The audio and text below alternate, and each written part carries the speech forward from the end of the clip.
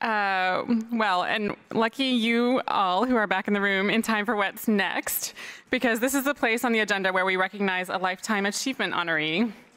Now, this is an elite and distinguished cohort of women. Past C3E Lifetime Achievement Award winners have been MIT Professor Emerita Millie Dresselhaus. Our second year, we honored the Vice President of the National Academy of Engineering, Maxine Savitz. And last year, we honored Sue Tierney of the Analysis Group here in Boston.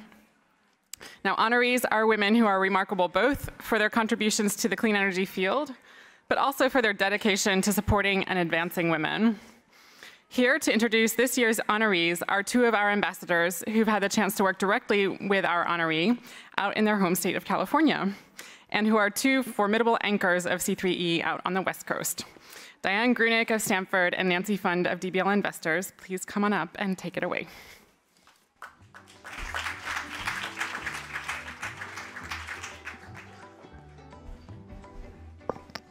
Thank you. We're going to tag team it that I'm Dian Grueneich, and I'll start off, and then Nancy.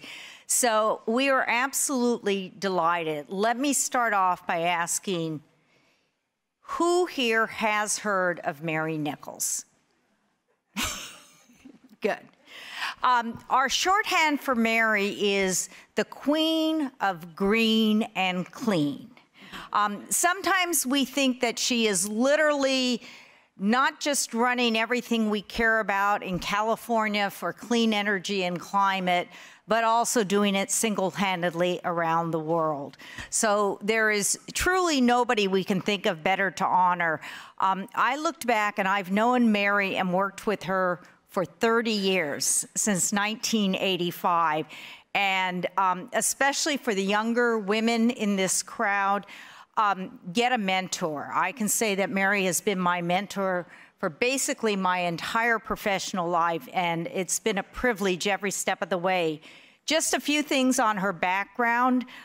She got her BA from Cornell and her JD from Yale, but we in California were very honored that she did not stay on the East Coast, but came to California. She has held remarkable positions at the local, state, and federal level. She worked with the Los Angeles Mayor's Office, Tom Bradley. At the state, she is currently the head of our Air Resources Board, which is making major commitments on climate change. And she also was head of our, she served as Secretary for Natural Resources. At the federal level, she worked for the US EPA as head of their Office of Air and Regulation. I found two interesting facts about Mary: that she brought the very first litigation successfully under the Federal Clean Air Act, which is one of our most important pieces of law we have. She also founded the Natural Resources Defense Council's Los Angeles office. So this is a woman who has given tremendous service, not just within government, as I said, at every level, but also in the private sector. And just quickly, in terms of California, she has just really shaped a vision. And what she's known for is an ability to bring together diverse parties and work through at great level, but with great vision where we can go. So Nancy's going to fill in some of the real vision with Mary, but it's just a tremendous honor to be able to honor Mary. Oh. Thank you, Diane. Well, it's a thrill to be here again, and congratulations to the entire C3E team for pulling off yet another outstanding conference. So getting back to Mary Nichols, I just want to say a couple of words, one on a personal level and one at a societal level about Mary. Mary Nichols, to me, is a personal hero of mine. And even though she's in the public sector and I'm a venture capitalist, watching her pursue climate policies that are innovative and that are working, particularly greenhouse gas cap and trade related and seeing just how calm and authoritative she is every time she gets sued, which for a while there it seemed like every day. And because in my world, we have our troubles, and every successful company has had many near-death experiences along the way, but you try to kind of cover those up, and can get very stressful, and you think that you're going to lose everything, and yet looking at Mary, who had huge, high stakes policy that she was pushing through with the governors that she's worked for, just remained cool, collected, and calm, but still not accepting anything less than implementing the vision that we all know so well today. So every time I get rattled, I think of Mary Nichols and say, oh, no problem. And then on a societal level, a lot of people often say that regulation impedes innovation, and Mary has been able to show just the opposite by developing regulations that actually catalyze innovation. And one that I've worked with in the early days of Tesla is something called ZEV. It's the Zero Emission Vehicle Credit.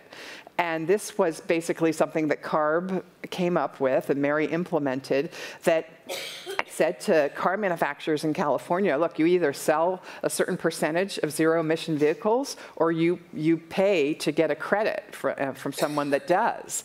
And so, lo and behold, that policy, and I don't even know if they anticipated this, because Tesla was kind of an unknown at that time, but all of a sudden, Tesla was spending a lot of money, getting that loan that we talked about earlier, trying to get not the Model S even, the sports car, the Roadster out, and we were using a lot of cash. We didn't have revenues from cars yet, except deposits, and so it was a pretty dicey time.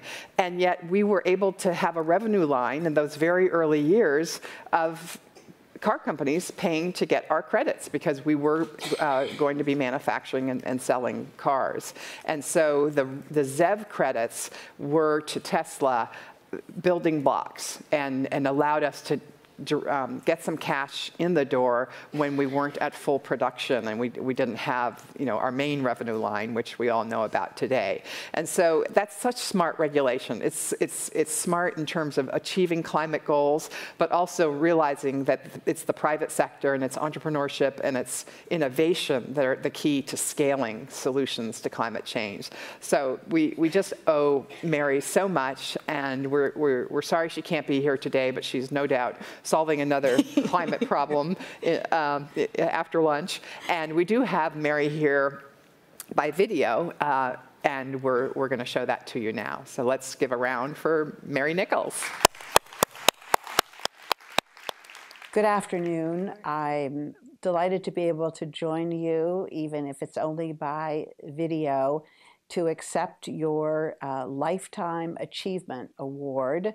I am thrilled to be getting an award, although it does mean that I've lived a lifetime, but I guess I can accept that. I'm really joining a terrific group of women here as recipients of this award, including Mildred Dresselhaus and Maxine Savitz and my friend Sue Tierney.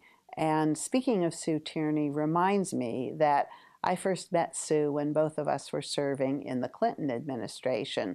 And it's especially meaningful to me at this point that I'm receiving an award from a group that's affiliated with the Department of Energy, because at my time in Washington, I was working for US EPA as the Assistant Administrator for Air and Radiation, and it was my job to implement the then brand new Clean Air Act amendments of 1990. And to spend a lot of my time fighting with people at the Department of Energy over why it was that they had to comply with some of the requirements that they regarded as particularly onerous and interfering. One of my greatest triumphs during my time at EPA was developing the joint logo for the Energy Star plan, which, if you look very, very closely, has in tiny little letters at the bottom of the Energy Star logo EPA, and DOE. And the negotiations that led to the ability of these two agencies to agree on how to implement the program, I feel are probably worthy of this award in and of themselves.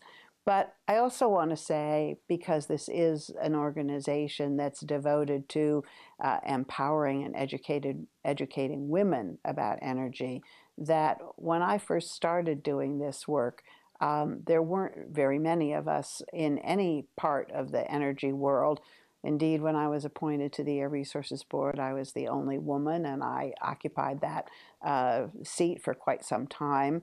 But after I'd been there for a while, it suddenly became obvious that there were people working for the auto companies and for the utilities and the oil companies who were female, and that they could find them and put them into positions where they could come in and talk to the ARB. So while we still have a long way to go in terms of achieving full parity, especially at the very top of the executive suites, there is progress that has happened, and the presence of so many prominent women in the room where you all are and receiving your awards is a very good indication of that. So I want to wish you the best with the rest of your program, and once again express my great pleasure at being allowed to be included on your roster of award recipients. Thank you very much.